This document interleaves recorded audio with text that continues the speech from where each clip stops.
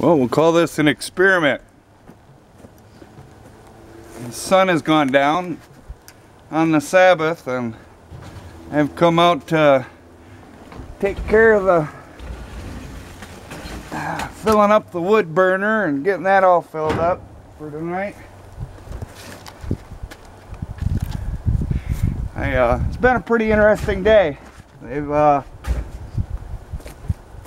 spotted a meteor in the air that was supposed to come between us and the moon today and skirt past. I haven't heard any information on it all afternoon.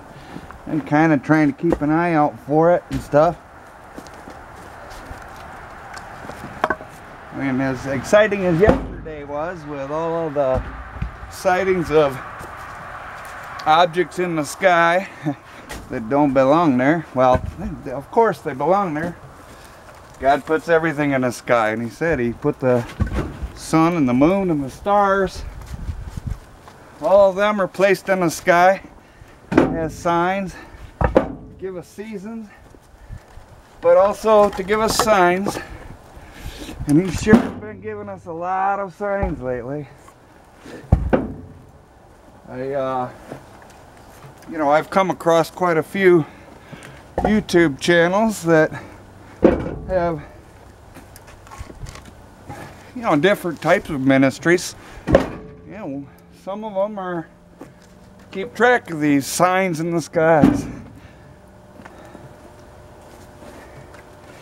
And some would say that, when you're dealing with that, it's all spiritual and you can't really combine the two, that the spiritual doesn't manifest into the natural, and I beg to differ. I've seen some pretty amazing things lately that, well, God's the only way I could explain them.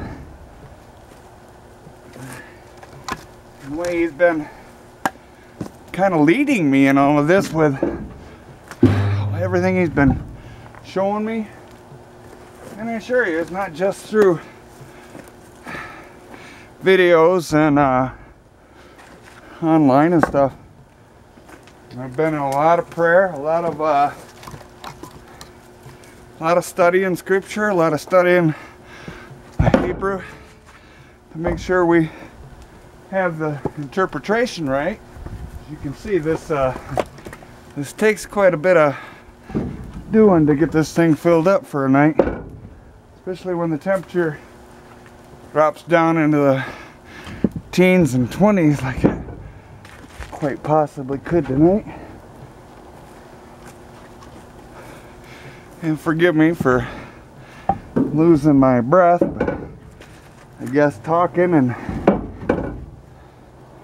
filling up this furnace at the same time is a bit of a challenge, but I think I just about got it. Let's get a nice knotty one in there. They burn a good long time. I believe I got all that.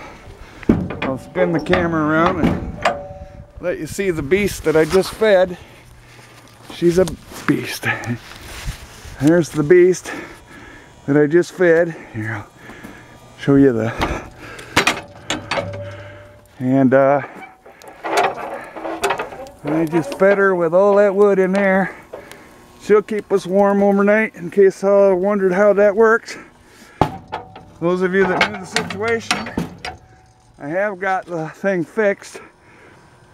The stuff that was wrong with it in the past, with it leaking water, we were having to fill it up with water. Oh, way too often. Hey girls. Filling it up twice a day there at the end.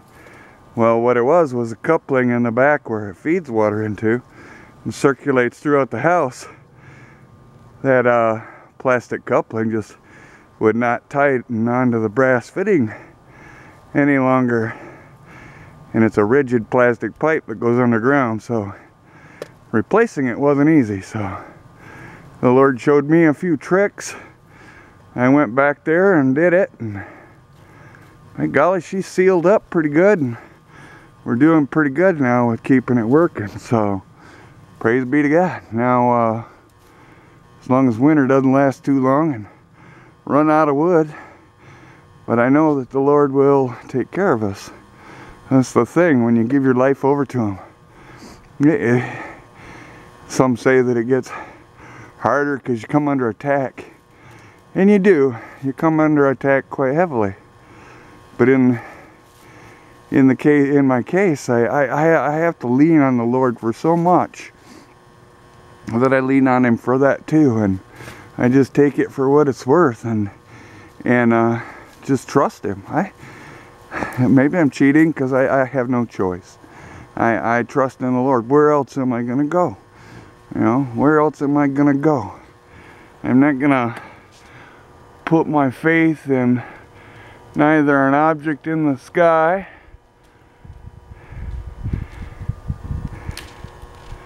nor any man. But the moment I see Christ coming in the clouds, I'll sing hallelujah with the rest of you. God bless you. Amen. And keep your eyes open.